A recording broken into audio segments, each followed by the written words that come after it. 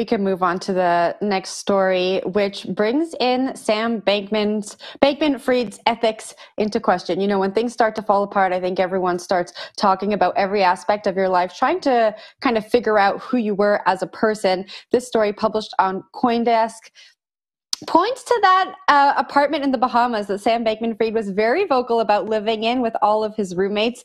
Reports are questioning what the dynamics were between the roommates. According to a source who spoke to CoinDesk under anonymity, the whole operation was run by a gang of kids. That is a quote.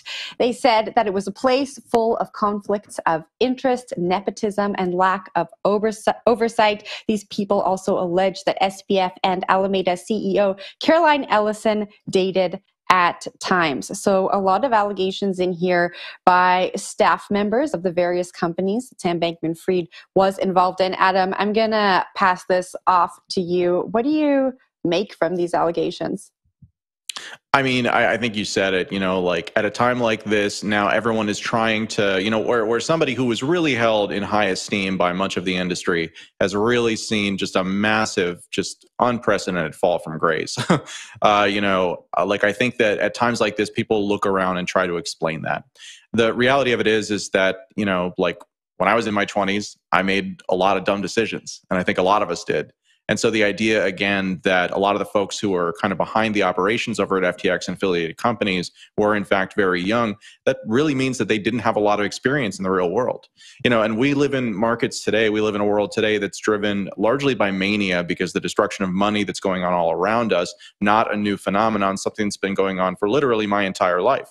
And, you know, and I think that that's true for kind of most people who are involved in these types of markets. And it's certainly true for people like Sam Bankman-Fried and the cohort that he surrounded himself with. So, you know, I on the one hand can really heavily sympathize. And on the other hand, just given the stakes of the game that they were playing, you know, it presents, I mean, really the thing that I question is the investors who backed these types of projects, who backed these types of people, and who now find themselves with a very awkward explanation that they need to make. And this is not just venture capitalists. Again, like the Ontario Teachers Fund, I believe, you know, was in like a pension fund. A number of pension funds were involved, you know, with evaluations, you know, investing in valuations that were in the tens of billions of dollars into these things.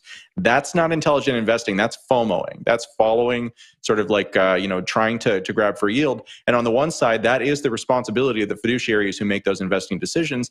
And on the other side, it's the fault of the kind of folks who manage the money out there, right? The central banks, the governments, who like create the environment into which we all have to kind of find our ways, and into which a company like FTX was able to find an incredibly lucrative business line that powered it for a very long time. Again, if markets had realistic interest rates when they should have over the last 20 years, then this wouldn't have happened. Even something like Bitcoin wouldn't be particularly interesting, because if the money that we had wasn't devaluing so fast, you wouldn't need something where the whole advantage of Bitcoin or a money like it is that you don't have to trust anybody to make good decisions, right? Like that's the problem underlying this is, you know, like these are all symptoms of this much larger thing that's going on in our world today. So I don't see that going away. But the particulars of the story I did find to be disturbing. Let's just leave it at that. Zach? I mean, I like some spicy details as much as the next guy, but I think the thing here is that, you know, everyone loves a winner, right? And when it hits the fan, details like this start to emerge, and people who are previously held in high regard as geniuses, as iconoclasts, as those who are bucking the trend and finding new ways to advance the conversation forward, are then seen in an entirely different light.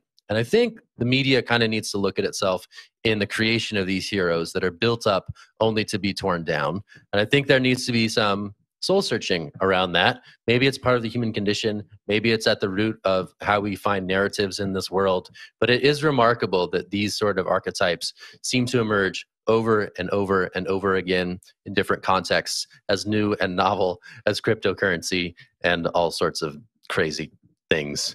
But anyway, that's just some big behind the sky thoughts about a story that was otherwise definitely interesting to read. Jen, what do you got? Yeah, Adam, I had much the same thoughts of you when I was reading this. I was thinking, why would we all trust a 20-something-year-old to do these grand things that we spoke about so often? And I think that we are all a little bit guilty of propping up these types of people and then tearing them down. I did a lot of reflection over the past week too about my 20s and maybe some of the decisions that I would have made. And it is unfortunate that this person had so much power, and the decisions that we made in our 20s were definitely had a different impact than the decisions that some of these people in these positions make. And I think that we need to do a better job at making them aware of that, right? Making these people more aware of the responsibility and the knock-on effect of their decisions. And it's just, I don't know, I feel so much empathy and sadness for the people who are affected by this. And I know we keep saying Sam Bankman-Fried made a lot of really bad business decisions, but I feel a lot of empathy for him, because I can only hope that he thought he was doing the right thing in the moment and it's all come crashing down. And I don't know how he can carry that on his shoulders. Adam? Yeah, so two things here.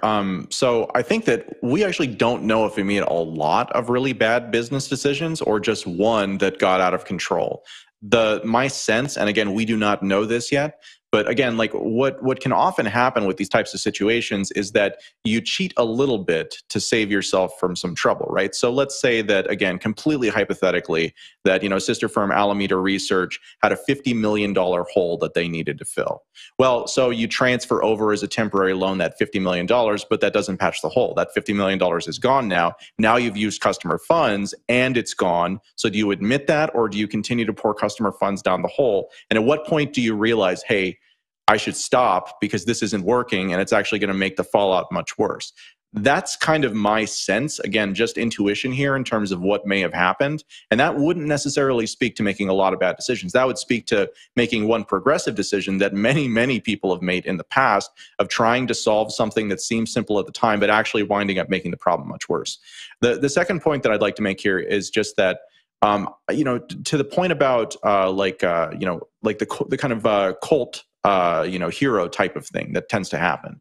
My sense of that is that this has a lot to do with the fact that this technology is, first, complex, and second, like, we don't really know what's going to happen with it. Everything is speculative. So rather than creating our own thesis, it becomes very tempting instead to find people who we identify as very smart, which often is analogized by how much money a person has, and then just to follow that. And so that seems to me, and then of course that gives them more power. That makes it so they have more opportunities to become more wealthy and more important. And eventually, ultimately, we find out that everybody is just people. And people make mistakes, and those mistakes can compound at a very fast rate, especially when you're talking about stuff at the scale at which this particular operation was operating at. So again, like I basically agree with all the points here. It's a complex situation. We're not going to know everything that's happened. If we do find out that actually, like Celsius, they had made a bad decision, years ago, and had basically been trying to dig themselves out of it ever since, then that'll be one thing. But I also won't be surprised if this was actually like a near-term thing that just got away really, really fast and caused all of the chaos that we're seeing now today. It works until it doesn't. And I think that was something that was said often with the Terra and Luna collapse. And for it to happen with FTX, I think is especially remarkable. It worked until it didn't, and it failed rapidly. And now here on this Friday, FTX is in Chapter 11 bankruptcy protection. And it's pretty crazy. Been a crazy week. Crazy week to see this all unfold. Some really great reporting out there by CoinDesk and others in the space. Big bravo to them for advancing this story minute by minute, hour by hour, in what has been a wild story to watch. So bravo to the journalists out there. Thanks for getting this information out into the market. And it's always good to see CoinDesk leading the charge.